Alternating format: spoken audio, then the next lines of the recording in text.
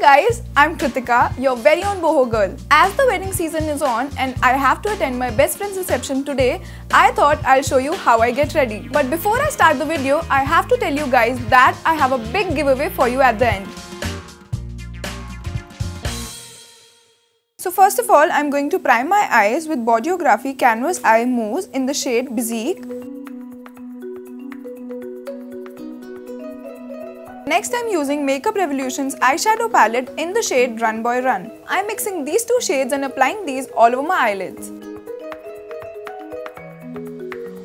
Now I'm taking the darker shade and applying it on the outer edge of my eye.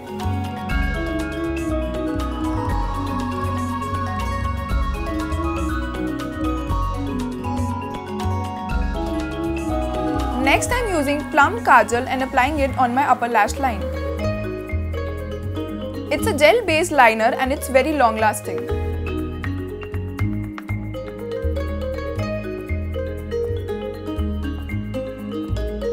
Now I'm using the same kohl pencil to line my waterline. Coming to my favorite part, the mascara. Applying generous coats of Zoom and Whoosh mascara by Color Bar.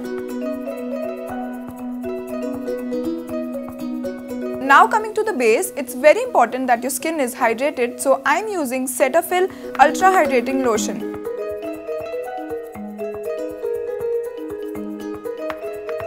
Next up is the foundation. I'm using L'Oreal Paris Magic Nude Liquid Powder in the shade 316. This product is the best if you're looking for even coverage.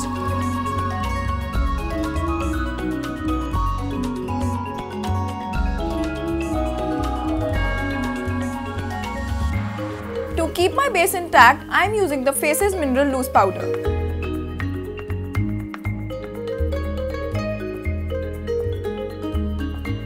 I am using Blush, Bronze and Brighten palette from Makeup Revolution. I love this palette as it has a bronzer, highlighter and a blush. They are the perfect shades for the wedding season.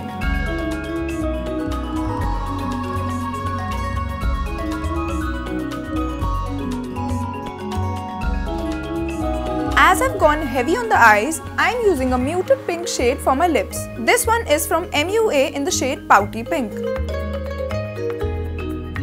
To seal everything in place, I'm using the Makeup Revolution Pro Fixing Spray. And tada! I'm all set to go.